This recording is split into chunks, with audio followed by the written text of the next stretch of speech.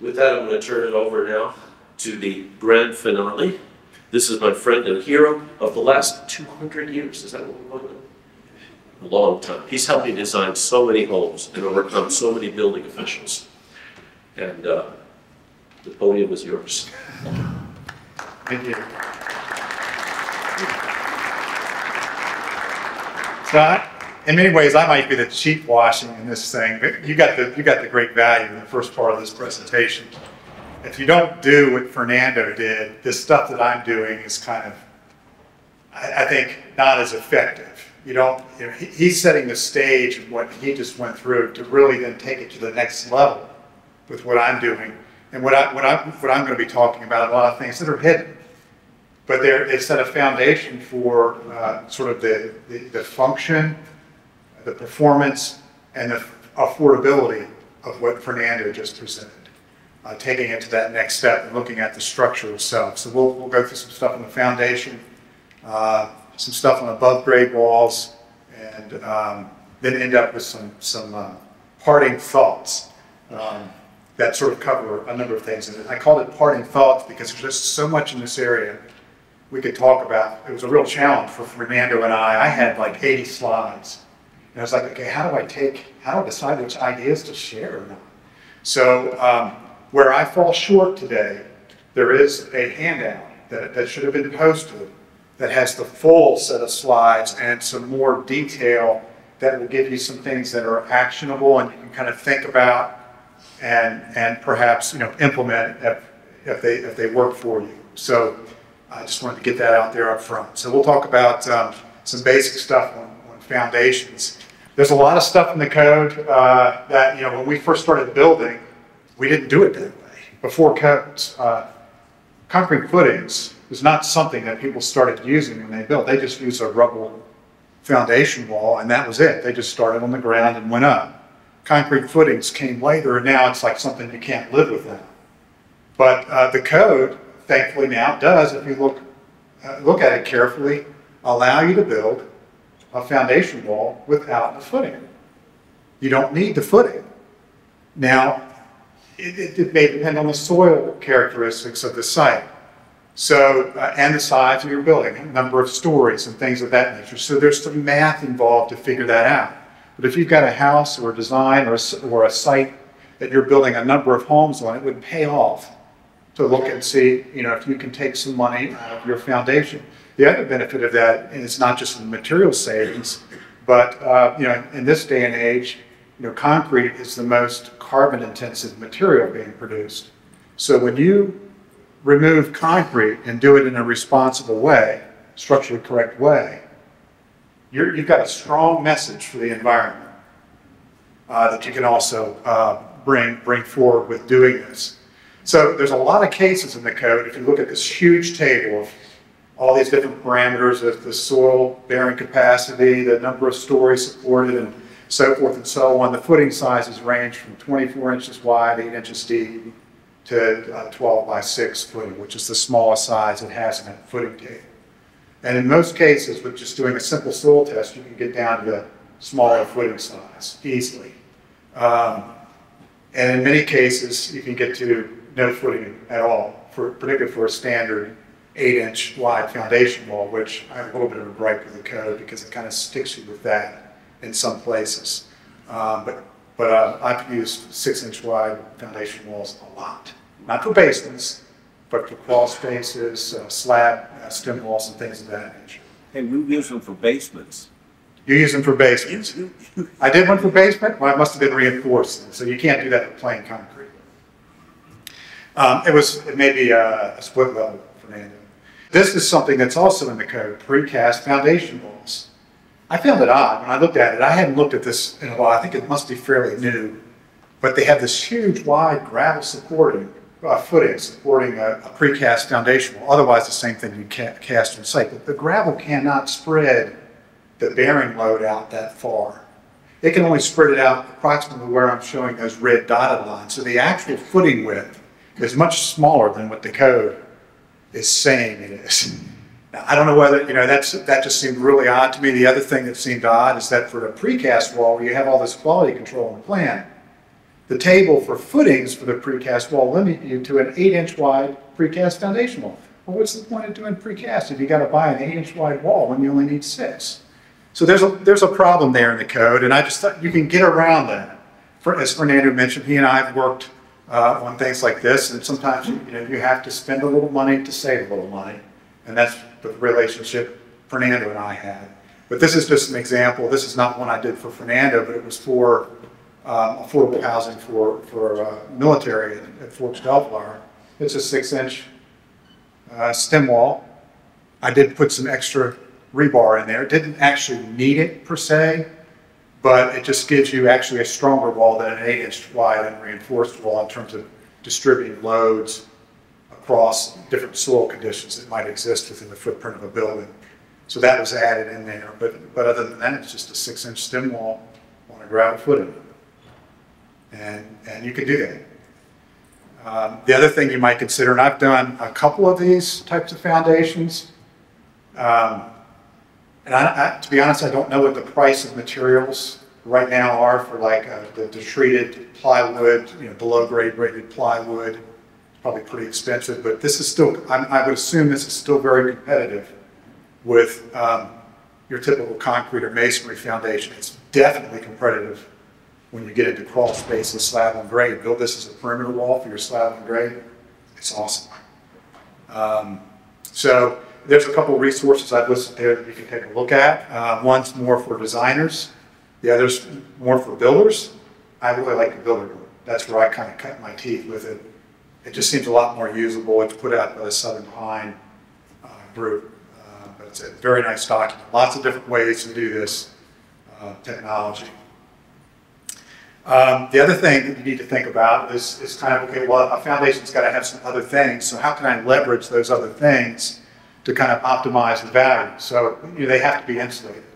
So this little quick guide here is something that I think sort of helps you get your brain wrapped around the different options for basements, slabs on grade, and crawl spaces. But I'm only going to touch on a couple of examples here, just to kind of throw them out there for consideration. So here's one way that I think is a great way to leverage insulating your foundation. Instead of the traditional insulate all the floor cavities above a crawl space, just insulate that perimeter crawl space wall and seal it off.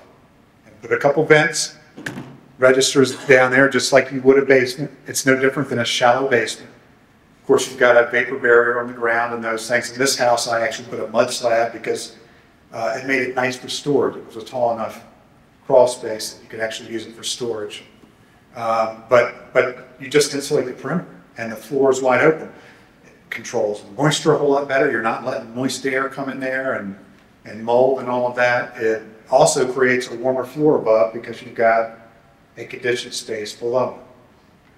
Not only that, it saves energy because now all of your ductwork and your mechanical equipment are in the conditioned space. You get credit for that in the energy code, actually. So a lot of value. That's leveraging different things on the foundation to get the maximum value out of it. This is another one that I actually cut my teeth on at the National Association of Home Builders Research Center. It was my first job to research this technology and kind of get it into the building codes. So the frost protected shallow foundation technology saves about $1,000 to $4,000 per home, just a typical home. And that's including the insulation costs, because you're using the insulation not only to meet the energy code, but applying it to the foundation in such a way that it keeps the ground from freezing. So, I've worked with builders in Fargo, North Dakota, or up in Alaska and Palmer, and in other states when we were doing the research to build Florida foundation in Alaska. Or a question of what we're looking at. What is a frost protected shallow foundation? Okay, so what we're looking at here is this laser's working or not. It's a 4-unit townhome slab, poured all in one pour with a truss screed, all right? The vertical edge of the slab has 2 inches thick of foam insulation. That was the formwork. The only thing he had was this header material as a band around the outside and some stakes and braces to hold that correct. It's only spanning a few inches, so the foam board was used as the form. You can see because we were in a very northern climate up in Fargo in this particular slab, there's insulation sticking out vertical over a pea gravel bed. The pea gravel is treated smooth, you know, with a 2x4, and you lay your horizontal insulation out. If you're somewhere, or you don't even need that horizontal insulation, you can do this with just the vertical insulation, which you're using for energy code compliance anyway. Is this a mono slab system? A mono slab, it's a thickened edge slab, yes, it's not a separate stem wall. Yeah. And where we did it in Nebraska, Jay, I had a 60-inch or 46-inch frost depth. We did it with 14 inches of foam. Yeah. That's a Right. big savings. It's a huge savings.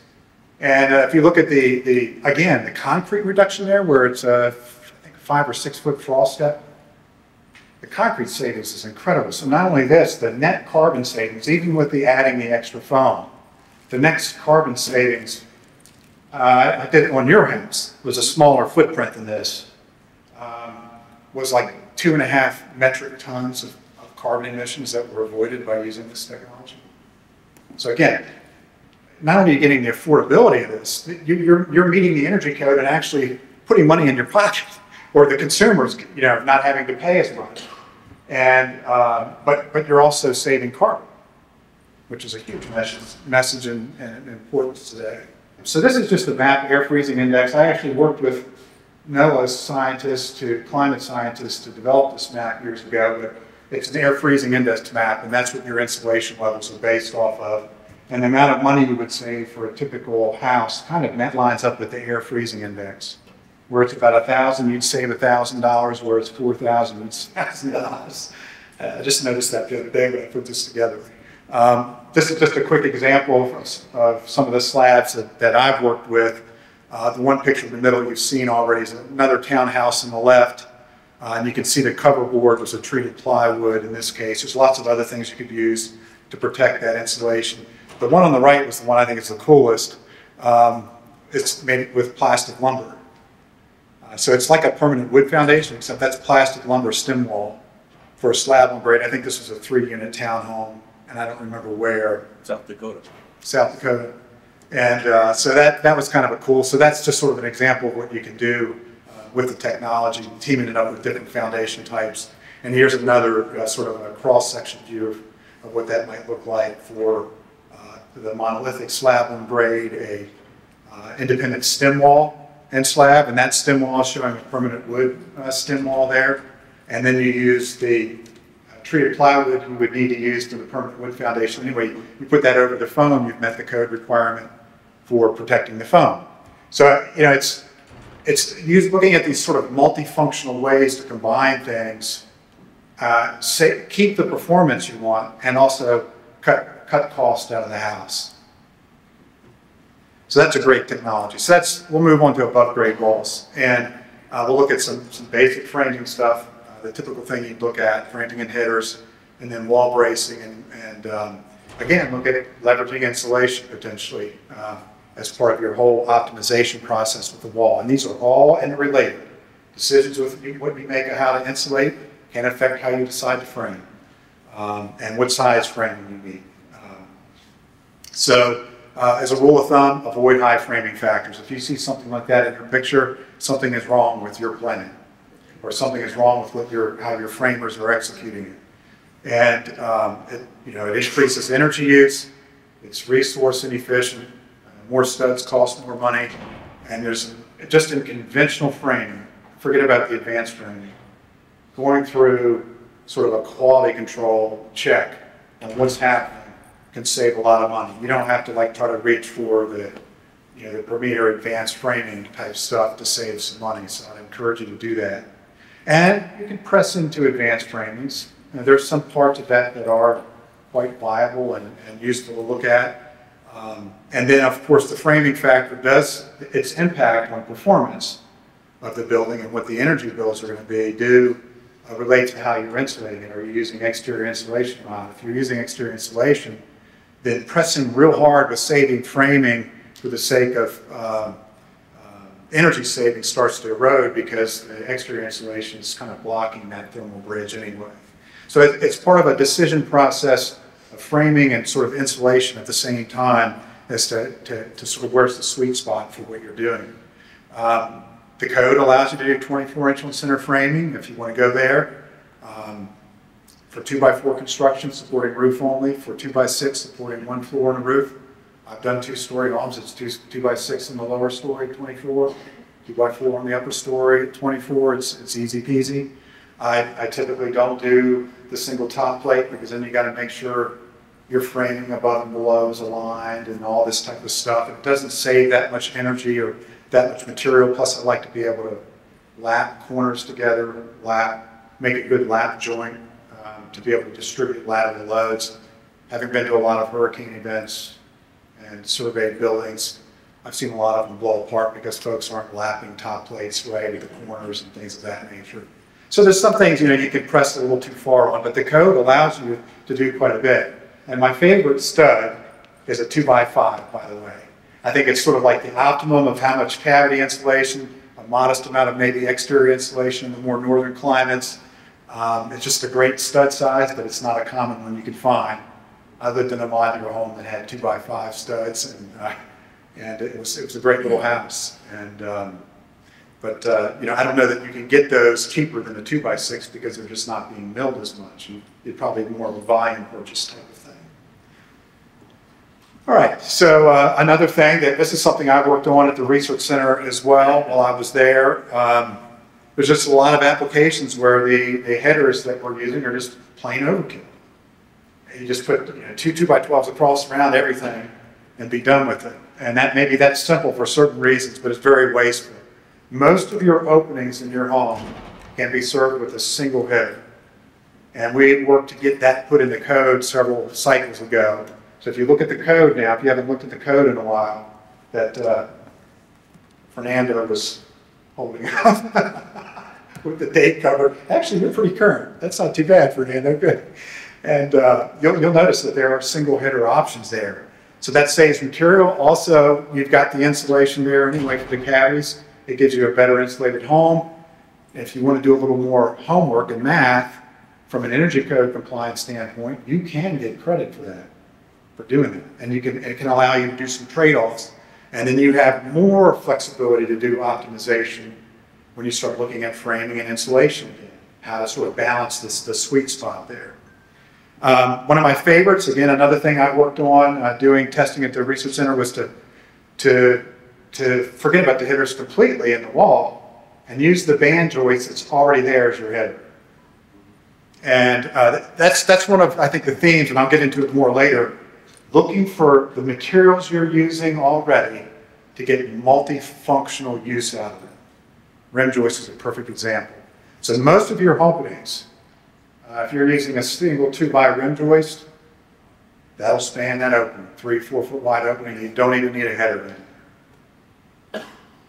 And you're just annealing your joist into that rim joist. Now, if your bearing area you need to have a double header up there, and there's not enough bearing area, and then the code's showing in this image here the use of some joist hangers and things like that. It starts to erode some of the value of doing it. At that point, I'd probably go ahead and put it in the wall instead of trying to do the rim header. But there's definitely a lot of possibility there that's overlooked. And the code allows you to do it. It's in there.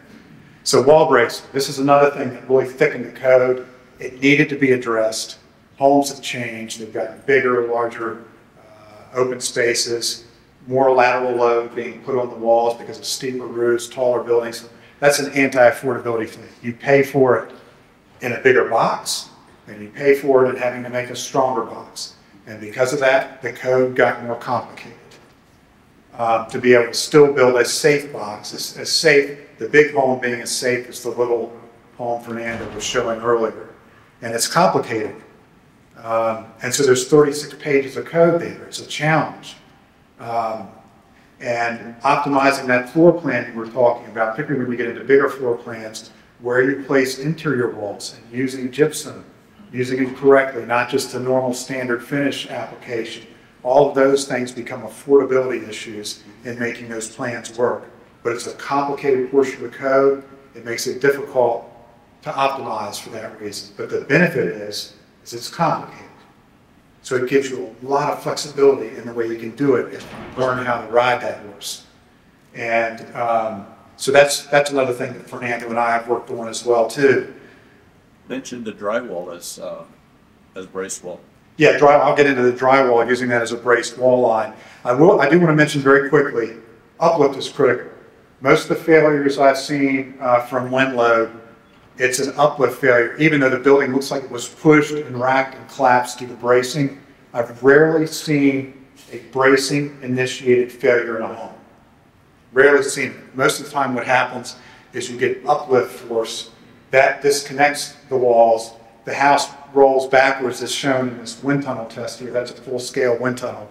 And then it looks like it was a racking failure afterwards, but it was a pure uplift failure. So the code requires that. It's already in there. But there's always an affordability option. So using these self-drilling wood screws up through your framing, your plates, and into your trusses or down into your floor rim, man, it goes fast. You don't have people hanging up in places and trying to drive or put nails in things. And I use that now pretty much wherever I can. I'll use those self-drilling screws for my wind uplift load pad. But it's important to brace. If you don't have the wind uplift load pads, pad taken care of, you can brace all the walls you want, have no windows, and it's nothing but bracing, and the building will still come apart like it did in that picture I just showed you. So the code being complicated, you go through this process. Step one, you lay out your braced wall lines, and this is where you can actually do a lot of optimization and adjustment in your architectural plan, depending on your building.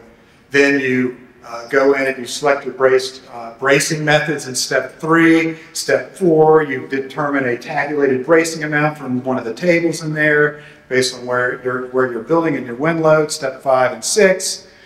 You then look through and say, well, my roof is this pitch, so I've got that much roof creating load, and my walls are 9 foot tall and or 10 foot tall, and that increases the wind load. So you have all these adjustment factors. You multiply all the adjustment factors from your basic bracing amount, and then you look and make sure on that wall line that we were just checking that the brace panels can fit where they're supposed to fit, distance from the ends and spacing apart. And then you look at the detailing, how are they connecting to the floor or roof above and below, and then, okay, I got through one brace wall line. My house is a big house. It has 20 brace wall lines. Go back and do that now for the second brace wall line. And you do that process multiple times, and there's just gobs of opportunity to optimize. But because it's so complicated, people have a hard time even just getting through this process for one wall. So that's a barrier to affordability, unfortunately. But there's a lot of value here to be mined. And so I'll just leave it at this. We taught a whole class on this last year. It still didn't get into the details of it. There is a calculator tool that's available now that helps you go through that accounting process. And that's really what it is. It's like an IRS form. And this calculator is like TurboTax for wall bracing. So I'd encourage you to look at it. It's not material. It doesn't limit you to somebody's material. It's basically focused on the most common materials, like using gypsum for bracing, using OSB for bracing, and using leaded braces. I'm sure it'll be expanded to cover more options, but those give you a lot of capability to do some affordable things, and also have strength when you need it. You can't get around strength.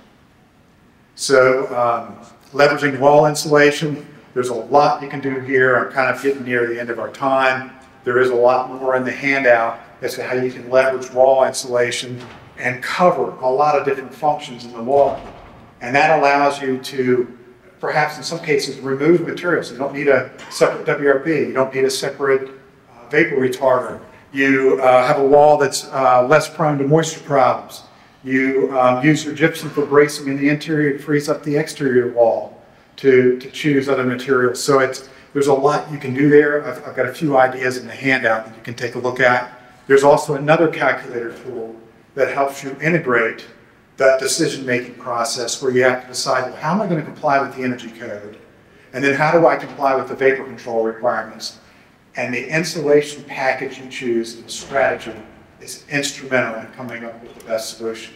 And you have to optimize the energy code and building code. This tool helps you to do that. It's not material specific. takes about 3 minutes to do the input, and you see results live, and you can change things and see come up with an optimized solution for yourself.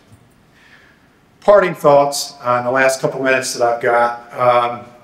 One of the things, as you get to optimize, there's more and more continuous insulation being used. The code has added in information for how to connect cladding through it. So you can direct fasten cladding through it. Even direct fast cladding to OSB sheathing if you're using it, or a nail-based sheathing. So you don't have to worry about hitting the studs. Easy peasy. Different ways of integrating with windows. Putting the flanges directly over the foam, most efficient. Easy to flash. Use the foam as your WRB system. They're code approved for that. It's the easiest way to close up your exterior and do it efficiently. But if you do it in any window, you need a separate WRB, but it's a different architectural appeal.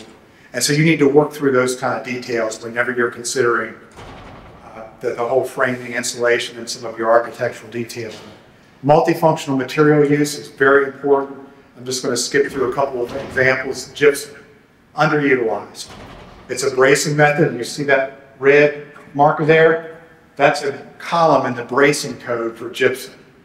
And you change your fastening spacing to 7 inches on center or 4 inches on center. The tighter the fastening, the more bracing you get out of it. And Fernando and I did a home that practically braced the entire home with gypsum. When the OSB prices shot up sky high, we eliminated it entirely. Saved a couple $1,000s now. And with the leaded braces too, if you want to add those, or the temporary metal braces, that works with gypsum as well too. In fact, that's the traditional way 70% of the walls used to be framed not too many decades ago. We've kind of forgotten that. But the code still allows you to do it, thankfully.